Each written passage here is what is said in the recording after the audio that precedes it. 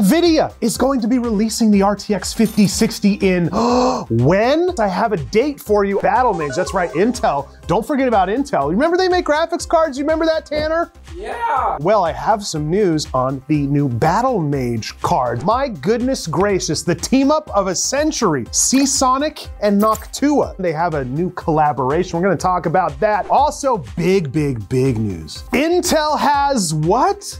Microcode issues again? We're gonna talk about that and more. Check it out. Let's get into the news. Come with me, will you?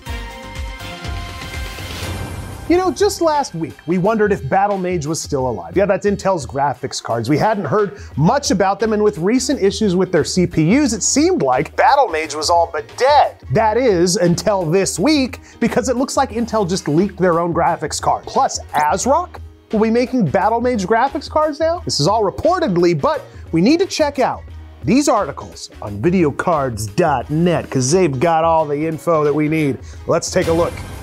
Wow, OC edition. Now, what does that mean, Tanner? We just did a video on that.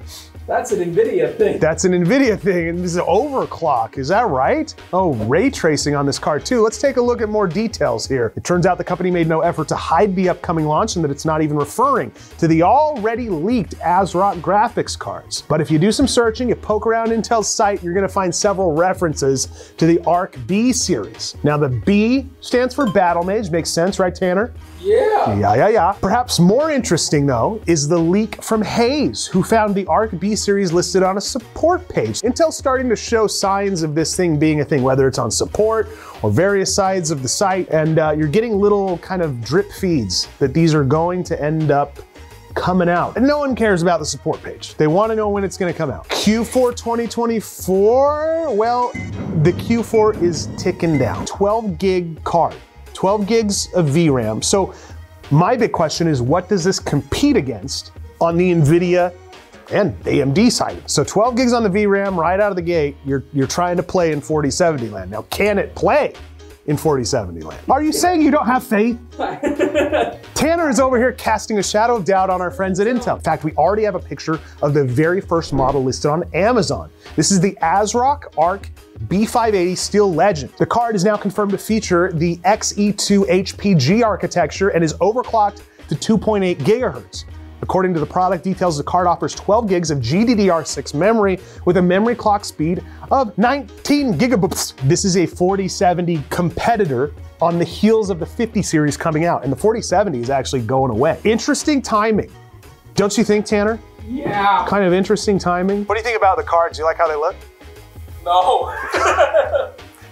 Tanner said it, I didn't say anything. Let us know, what do you think? What do you think this card is gonna sell for?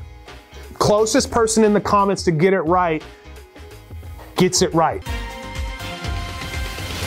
Are you guys tired of hearing about the 50 series yet? We talk about it every single week. The rumors and release dates for these graphics cards have changed multiple times this year. At first, the talk around town was that the 5080 was releasing in the fall, and then it was both the 5080 and the 5090. At this point, the NVIDIA leak community has entirely lost the plot, but we have some new leaks and rumors on the release date of these cards. So, of course, we have to talk about it. And this article on, you guessed it, videocards.net outlines all the important information. Let's take a gander, shall we? Here's the lineup. Expected. Is this real? Who the frick knows? We're gonna talk about it anyway, because we like talking about rumors. 5090, Q1 2025. 5090D, Q1 2025. 5080, Q1 2025. So Q1 2025 for everything 5090 through 5070. Rumors suggested that the RTX 5070 might appear in February, whereas the 5060 could slip to March. However, as far as we know, it is true that NVIDIA is not yet providing full details to board partners. It does not appear that NVIDIA has distributed the 5060 GPUs yet for desktops. But there are some new reports on specs. BenchLife confirmed the report from videocards.net that the 5070 Ti will feature the GB203 to 300 GPUs. It's almost 9,000 CUDA cores, a 300 watt TGP, not TDP it seems. Furthermore, they add that this model will launch with 16 gigs of GDDR7 memory. That's for the 5070 Ti. Now the 5070, on the other hand, which has already been rumored to feature the GB205 GPU, is now said to have 6400 CUDA cores and a 250 watt TDP. This model is said to feature 12 gigs. All these leaks, guys, keep this in mind, should be considered rumors until we get closer to the launch, which is gonna be CES. So listen, NVIDIA always comes out with some interesting stuff to release a new product. I think it's gonna be, a 50 series will be a pretty interesting launch. Tanner added this next story, and I am not entirely sure why. You're a big Noctua fan, I guess? Brown fan. Well, two brands that aren't exactly known for like insane marketing activities, but are known for solid products, have teamed up to make the ultimate power supply. Let's check this out. Noctua and Seasonic, two great brands, by the way, have launched a ultra quiet power supply. What color do you think this power supply leans heavily on? Now, I will give you a hint. Noctua's involved. Brown.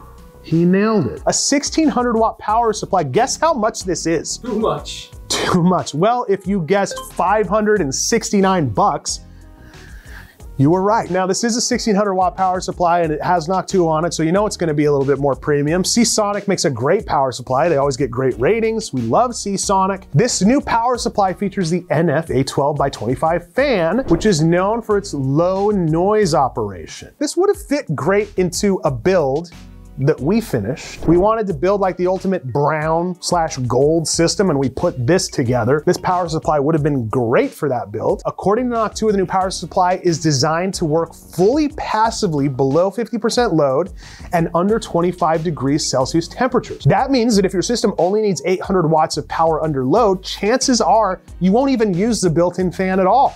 Otherwise, the fan will kick in, and even when running at 100% load, it's only gonna generate 24 dBA of noise. Quiet power supply, built by a solid power supply brand. This is cool. I like this. I think it's, the price is crazy, but dude, what'd you expect? If you're buying their stuff, I mean. Yeah, you're right. If you're already putting together an Noctua build, you're used to it being a little bit more expensive. 2024 has been a rough year for Intel, and it looks like microcode is the main reason. The 13th and 14th gen processors obviously had their infamous set of issues, but when Intel launched the Core Ultra 200S processors, the performance was a little bit lackluster. Now, these processors do what they need to, but the increase in performance is what everybody found a little bit disappointing. Well, it turns out that Intel may be fixing this with yet another microcode patch. The overclocker Scatterbencher shared some info recently pointing to this microcode update. Let's take a look. Overclocker claims big changes in Arrow Lake voltage frequency behavior with upcoming microcode. We are getting sick of hearing microcode. Earlier this month, Intel's VP and GM stated that Intel will have something for the Core Ultra 200 series by the end of this month. Is a supposed fix aimed at addressing multi-factor issues at the operating system level and BIOS level. However, the main focus is to deliver the performance Intel promised in its launch slides. Intel has not yet fully confirmed what will change or how it will affect performance. It may not yield better results for everyone, as some systems already performed as described in review. So it sounds like this is just an attempt to level the playing field. It sounds like some people are having just fine performance and it's comparing fine to the launch slides, and then other people are going, where that performance did I pay for? This is tough, guys. I would say right now, maybe highly consider AMD. It's Widowy Black Friday today, and who's having a big sale? Steam, who's having an even bigger and better sale? Meta PCs! Go to metapcs.com right now because it is Black Friday. It is the sale of all sales. In fact, we're running it until Cyber Monday. We got good stuff, marked down, ready to ship systems. That means you go to the next business day, we have marked down custom builds, and we bribed the FedEx and UPS guy to get you your shipment even cheaper and faster. We have bribed so many bureaucrats, police, and emergency personnel to make sure that you get your PC faster than those other brands. They don't love you like we do. They are robots. We are not. We are humans that love and show emotion. Go to metapcs.com because we want to give you a big Black Friday, Cyber Monday hug Let us embrace you. Let us show you love. Let us move in for just a couple days, I swear. MetaPCs.com. Gaben Newell says that no one in the industry thought Steam would work as a distribution platform. I'm not talking about one or two people, I mean 99%. Let me detour for a second. No one thinks anything is gonna work until it works. That is like a base for business and life in and of itself. People are programmed to be like, that ain't gonna work. And then when it works, people go, I always knew this guy's living his best life. The pink polo, Steam Deck, and he's got like a tiki drink. Dude, this guy is rocking. I wanna hang out with Gaben. Steam launched in 2003. How old were you in 2003? 3. You were 3 years old. Well, while you were 3 years old, Gaben had a pencil sketch of an idea in his head about what would become Steam. It was clear with Team Fortress Classic and then Counter-Strike that fundamentally the thing we were really attracted to was the ability to ship content directly to customers. So you get into the game to make games and then you go, we could be really good at delivering these things. This is nothing short of incredible what Gaben, my friend, has done over at Steam. Nothing like this existed back in, what, 2004, 2003? I mean, my goodness gracious. And I can tell you this much, PC gaming would not be where it is today without Steam. Agree or agree? Agree. Also, Steam is one of these companies that has managed to evade any sort of massive issues publicly. Yeah. I know everyone has their own experiences, but overall, I think it's pretty safe to say that I would die for Steam. Gaben, we got you, bro. We got you. I always believed. Ladies, gentlemen, nerds, and nerdettes, I've saved the best for last on this show. I don't typically like to make big announcements at the end of shows, other than when Tanner gets married or divorced. We have my father here. Dad, come on out. Are you winning, son? Only if people subscribe and like on the channel. This is my dad, Trogdor. He adopted me from an orphanage when I was very young, and he drinks Monster Energy. It's better than that. You son of a b****. Like and subscribe. Thanks, Dad.